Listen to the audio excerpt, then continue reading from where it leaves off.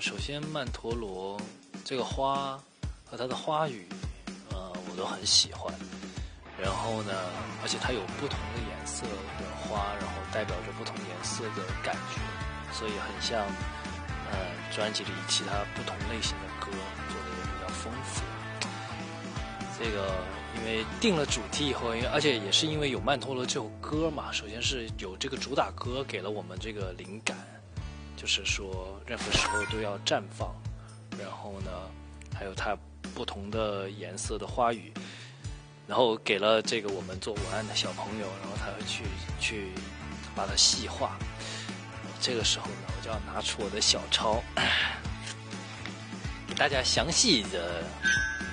首先呢，这4种呢都是中国传统颜色，赣深紫红青黑里透红的颜色，潜在意思可以有暗藏力量神秘莫测。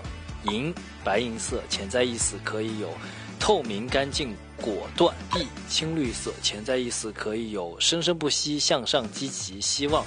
晴淡蓝天蓝，潜在意思可以有清凉透彻蓝天海水。好嘞，收起我的小抄，相信给大家介绍的已经非常的详细了。